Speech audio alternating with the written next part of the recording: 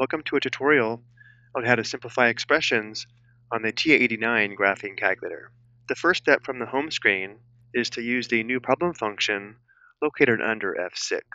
To access F6, we press second F1.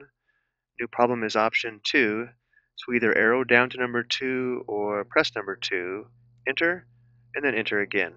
This clears the home screen and also clears any values stored for any variables. Now we can simplify the given expressions.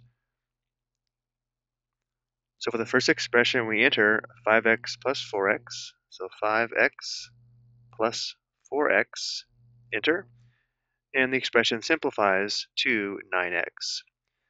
Now for the next expression, notice how there are two variables. We'll need to enter multiplication between the different variables. So we'll enter negative 3x raised to the power of 2, and then times y, plus 5 x raised to the power of 2 times y, and enter. The expression simplifies to 2x squared y.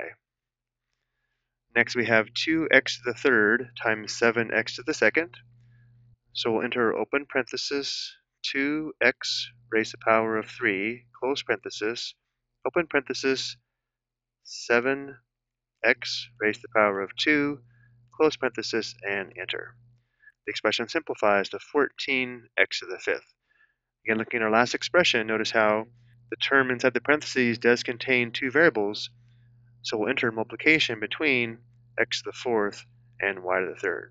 So we'll have open parenthesis, negative 4x raised to the power of 4 times y raised to the power of 3, close parenthesis, raised to the power of 3, and enter.